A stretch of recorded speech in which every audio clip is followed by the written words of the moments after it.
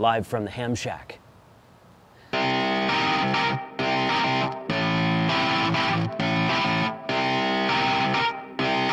Shut up and sit down. Hey guys, wanted to do a video about the actual hamshack. This is my hamshack in the background here. This is where I film all of my videos for YouTube and other platforms. We're on other platforms now, so go check those out as well.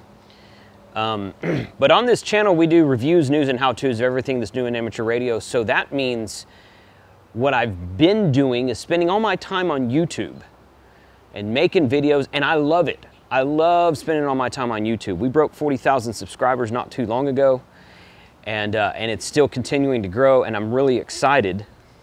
And I'm really excited to see how much it grows after this. But so what I'm trying to get around to here is today's episode is going to be a series that I'm going to start. This is going to be the first in a series of several about building out the hamshack, because I spend all my time on YouTube making videos, and I've got all this stuff sitting around in the shack, in the garage, and some in storage, and it's all like, oh, eventually I'm gonna do this, and eventually I'm gonna do this, and I'm planning to put this in the hamshack, and I'm planning to put this antenna up, and I'm planning to put this radio in the truck someday.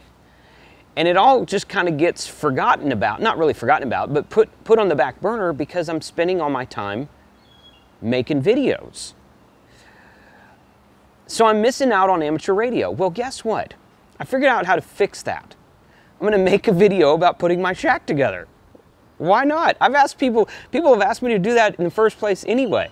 So this is gonna be the first of a series of videos I'm gonna do with putting the shack together, my plans to put the shack together. I'm gonna go through this episode here, talk about my plans to put the shack together, what I have planned out, what I have laid out.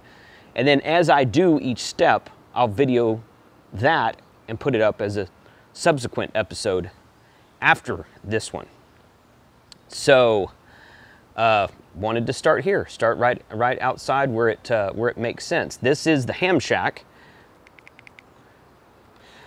right there.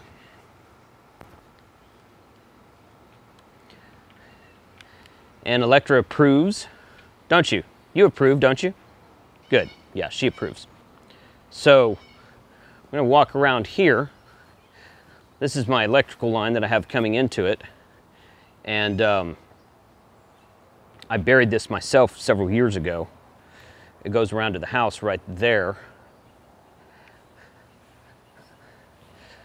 I had an electrician come in and put 2 extra big breakers in my breaker box in the panel, which is so that's the garage. That's the outside of the garage. Through that wall, on the other side of that wall is the breaker panel for the whole house. And I had him add 2 big new breakers. I think they're like 50 amps each or something like that. And had him add 2 breakers, and then I buried the line myself, and it went. So that's where the electrical line comes in. Right next to it here, if you can see this, this is just a standard copper, I think it's an 8-foot copper mast, pole, whatever. Copper rod, I think they call it. And it's buried in the ground, and that's where I'm gonna put I've got it, it's only about less than 5 feet out of the ground right now because I've buried it in there a little bit over 3 feet. That's where I'm gonna put my coax coming out of the shack and put some ground connections on it and lightning arresters on it. So we'll get to that in another episode. You can see right now where I've got, this is the coax, this is the LMR 400 I've got coming out of the shack now. It runs along the fence, just like that. And it goes up to this antenna up there. Now at the top of this is currently what I have is a center-fed homebrew dipole for 20 meters. I don't know if you can see the wire or not. So this mast configuration that I have currently bolted to my fence, I'm gonna keep this, but this is gonna be like a secondary for me. I got this idea from a friend of mine, Kent, WA5YXS. He said, what you do is you buy 3, maybe 4, I've only got up 3 right now, different pieces of top rail. Chain link fence top rail. And then you get all 3 or 4 of them the different sizes. So each size is the next size smaller. So you start with the larger one on the bottom. You drill a hole into it, which is right there. Put a bolt through it about 18 inches, maybe a foot, maybe 18 inches down from the top of the largest one. Drop the second largest one into the top of it. And then you do that again from the second largest to the third largest. Then you do that again from the third largest to the fourth largest. And they kind of fit inside each other. And then you use radiator hose clamps and clamp them to the fence post, which is already 2 feet in the ground. So that is what I've done there. On the ends of the dipole, I have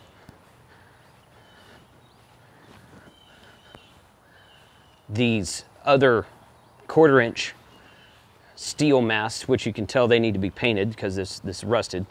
And then I have the legs of the dipole strung up right there, you can see. So this is the dipole antenna. I had a 40 meter up here for a while. I put a 10 meter up for a short period of time. Right now it's a 20 meter. I'm limited to 1 band since it is a center fed dipole, but that's what I've been using typically at my house right now. This is part of the tower. This is a Roam 25G, one section of the tower that I'm planning on putting up. And it will be basically right back here. Put that out there.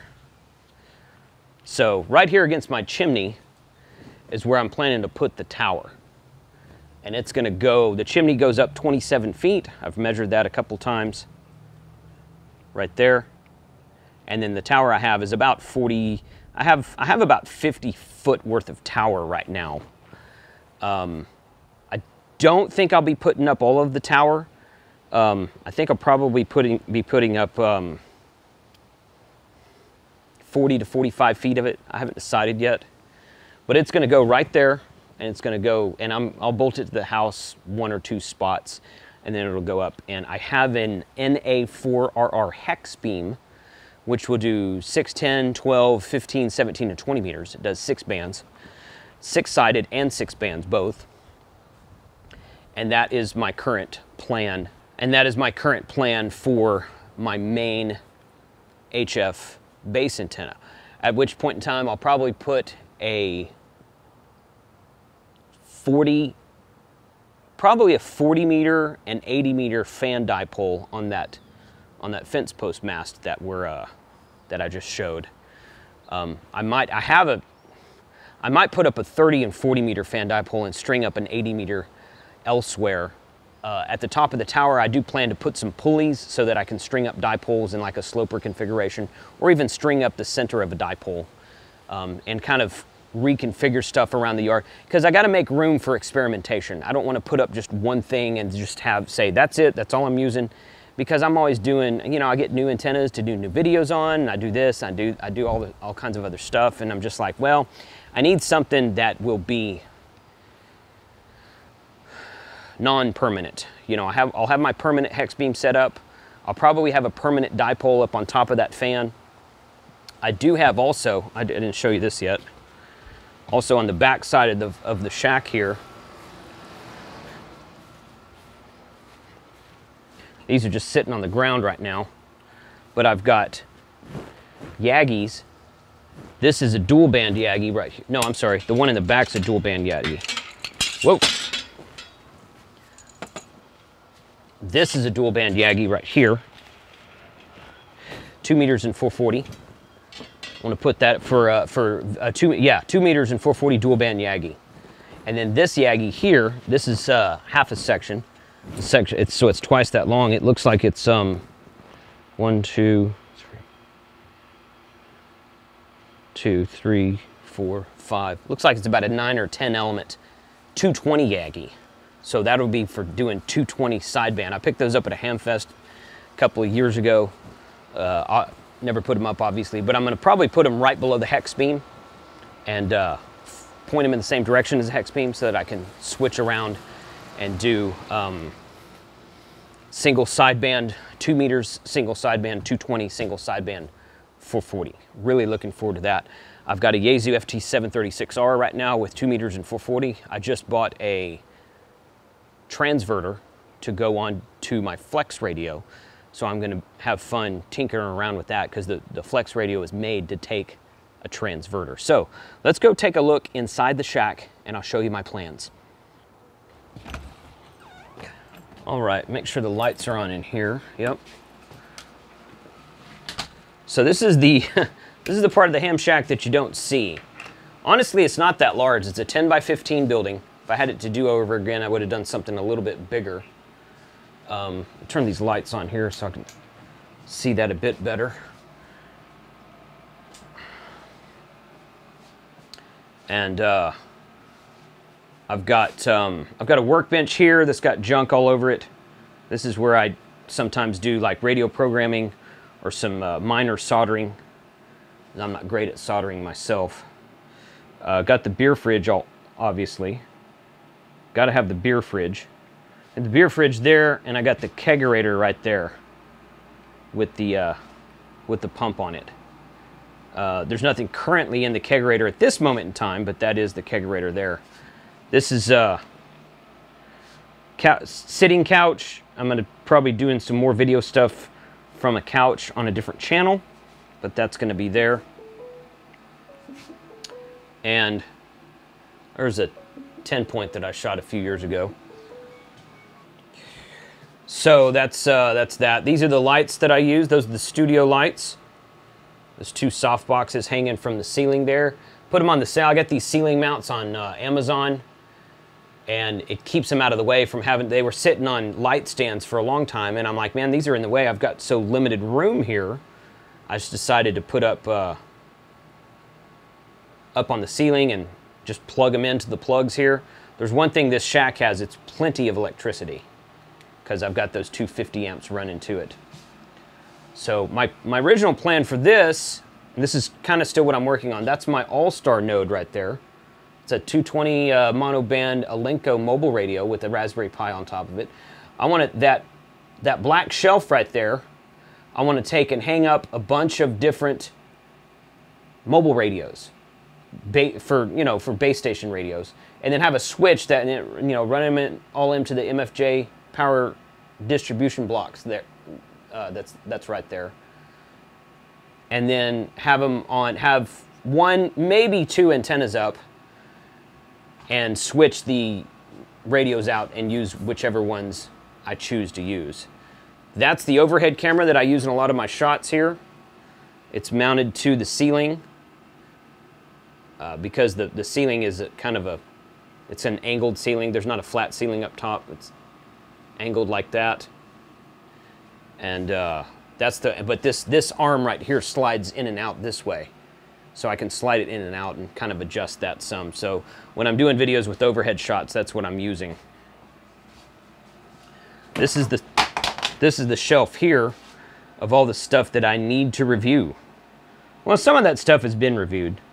That second the bottom shelf is just storage. The second shelf there is some stuff that I have reviewed, most that I have reviewed, and the third shelf there is stuff that I need to review that's in the pipe that you're going to see upcoming. This is storage right here also. That's the BTEC 50x3, which we saw a video on that a while back.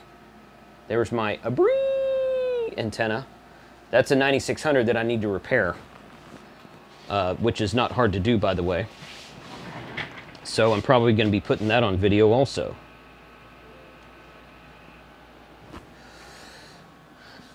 I've got my green screen on a slide bar here that I can slide in and out this way. Let me put the camera down. So I can slide this in and out like this right here, and it goes. That way I can use the green screen and I can not use the green screen when I don't want to. I've got this switch on back here that turns everything on, including my lighted sign for my logoed sign that Gifts for Hams made me. All this stuff back here is basically just kind of sitting here waiting. These are some, move this over here. These are obviously that's my Yaesu FT101EE right there. This is the VFO-B for it, and this is the speaker for it right here. It came with an amplifier. I had a guy that's local in McKinney that does vintage repair. I had him look at all this stuff. Well, I didn't have him look at the speaker. I had him look at the radio and the VFO and the amplifier. He said the radio was almost new inside. He's like, you got a really good, whatever you paid for this must have probably was a really good deal because everything in here is really top notch. You know, the VFO-B was fine also. He said the amplifier was repairable, but probably not worth it because of what it would cost to repair it would be more than you could probably buy a used one for at Hamfests. I'm sort of a little bit regretting getting rid of that because I've not been able to find an FL1200B amplifier at Hamfests yet. So I will. I'll find one. It's not high priority. But that's the Yaesu station right there. I'm going to do some HF on it eventually. That's a VoIP phone for mesh networking. These are my cigars. I originally built this shack to be a cigar bar, a cigar lounge. I'd come outside and smoke cigars whenever I wanted to. It was, I used it that way for a year or so.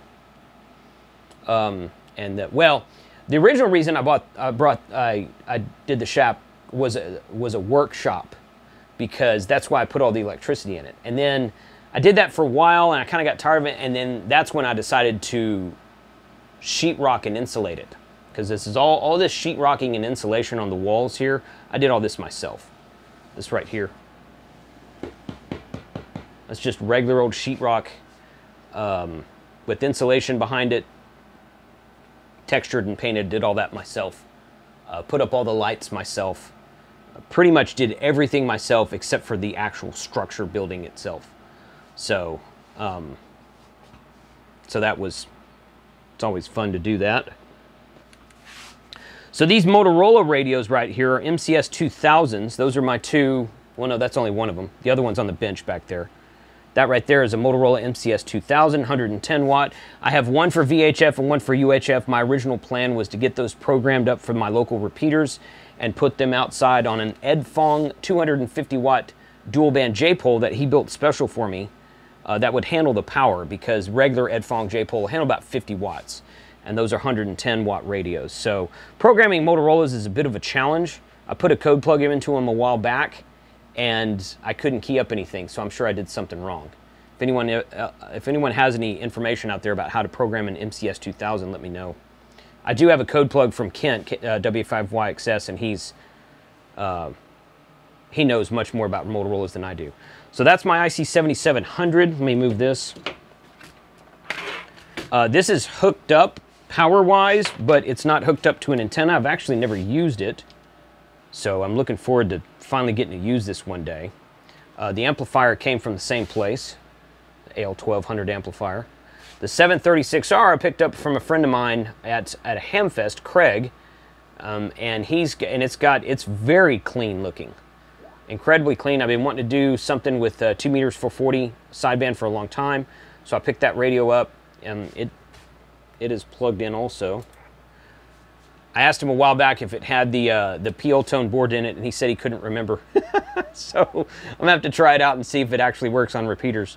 So down here underneath the desk is the Flex radio, and I don't have it up there because why? Why would you need it up there? You don't. I've got Smart SDR software installed on this computer right here, and generally speaking, when you see me on FT8, this is where I'm at. I'm either at this computer or I'm remoted into this computer and working FT8 from that radio right there underneath the desk. That's my Maestro. At the time of this recording, the 13 Colonies event is going on.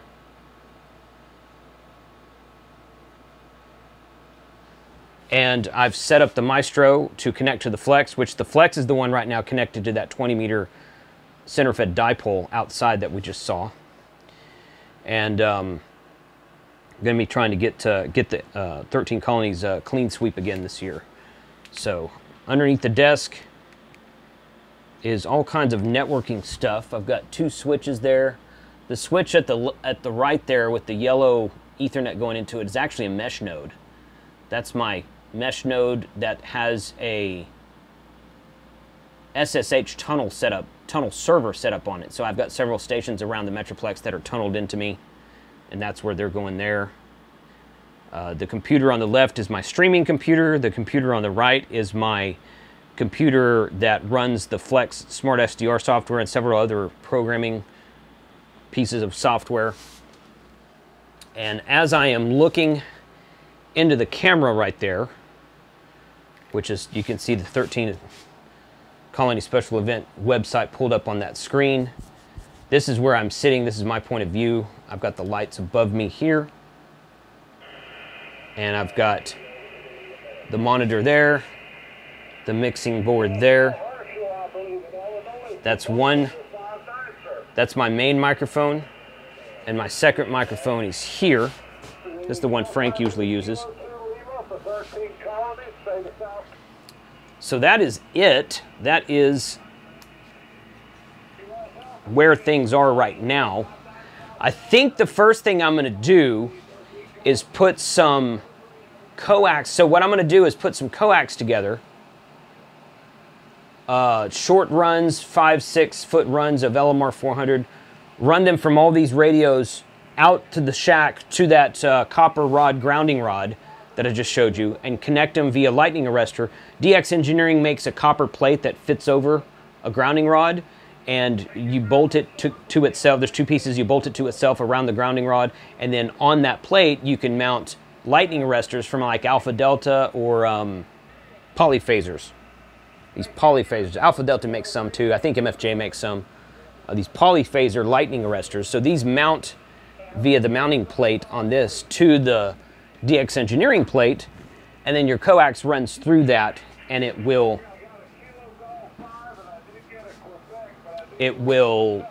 provide lightning protection from nearby lightning strikes. If it gets struck direct on, it's probably not going to do anything, but it will provide a ground for your coax and a lightning arrest for your coax. So it's something to add to the mix just because.